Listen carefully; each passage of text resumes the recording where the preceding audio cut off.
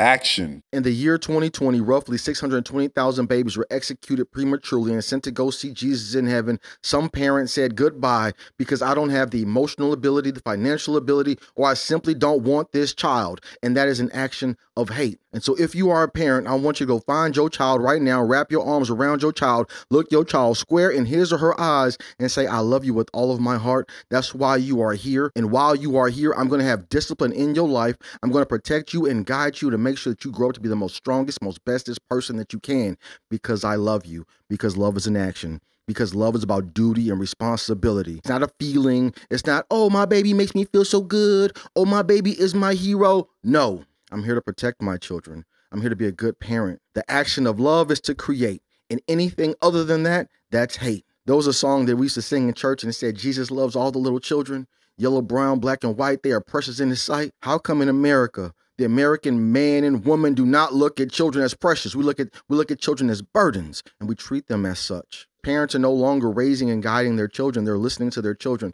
A child says, I want to eat cookies all day. And so parents just let them be little gluttons. And I see all these little fat ass children running around. And it breaks my heart because I know it ain't that child's fault. It's that parent's fault. It's your fault for letting that child eat all those dang cookies. And I'm saying children run around and they have confused identities. And it's not that child's fault. It's your fault. You put the nasty ass ideas in those children's heads. Hey, every person on the planet, I have ideas. I was raised in the church. I was raised by a mother and a father.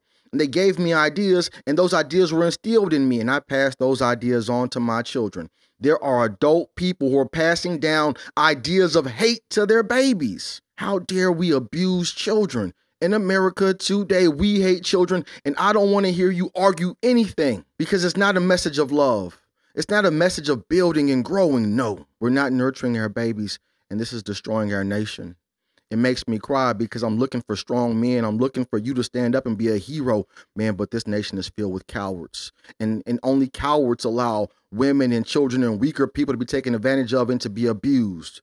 Strong people stand up and they do what's good, and I hope, I pray, I'm asking you, just hug on your children and love on your children. If you are a religious person or do you have a relationship with your creator, go say a prayer over your children and over your family and over this nation. Let's pray for all the 500,000, 600,000, however many little babies aren't going to be allowed to see this day. Go pray for them.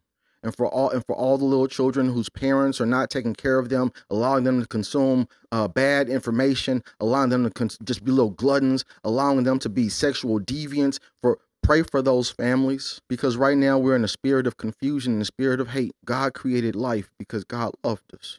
The greatest American alive. The greatest American alive. The greatest American alive. The greatest American alive.